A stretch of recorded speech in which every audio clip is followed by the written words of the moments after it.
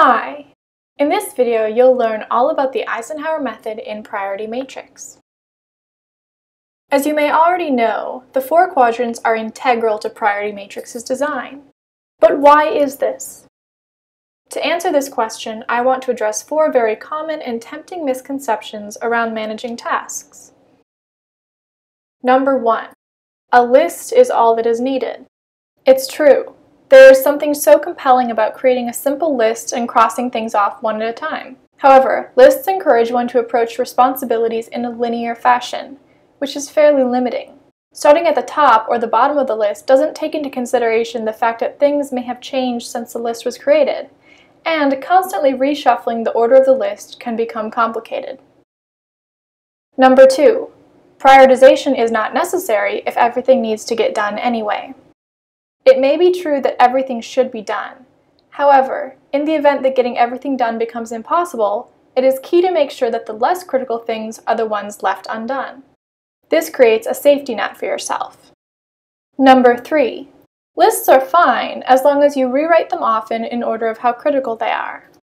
Actually, how critical something is not the only attribute that should dictate how you go about accomplishing your responsibilities. In addition, it is important to look at how time-sensitive your tasks are. Think of it this way. Many tasks have an expiration date. 2 tasks might be equally critical, meaning accomplishing these tasks will have an equally great positive impact on your success, and failing to do so will have an equally negative consequence. However, the window of opportunity in which one task can be addressed with the same positive results may be smaller. Looking at urgency helps you accomplish tasks within the time frame where they create the most positive impact. Finally, misconception number 4 is that success involves getting everything you wanted to accomplish that morning done by the time you leave the office.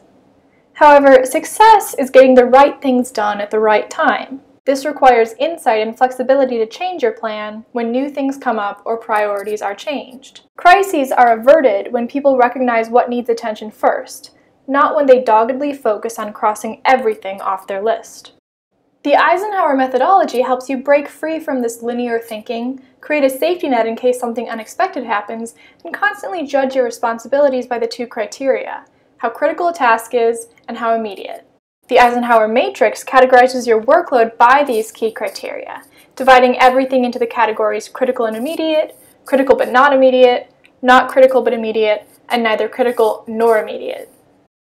In other words, the Eisenhower matrix shows you what is a fire, what you must plan to do soon, what is distracting and should only be done if quadrants 1 and 2 are already empty, and what you should put out of your mind to only revisit later. Priority Matrix is designed around the 4 quadrants so that your workflow can benefit from top project management support like collaboration, visibility, and analytics, without losing that format that will help you proactively recognize priorities before they become fires, and know when your day will not go as planned because your time is best spent de-escalating a fire when it does occur. You can download your trial at appfluence.com.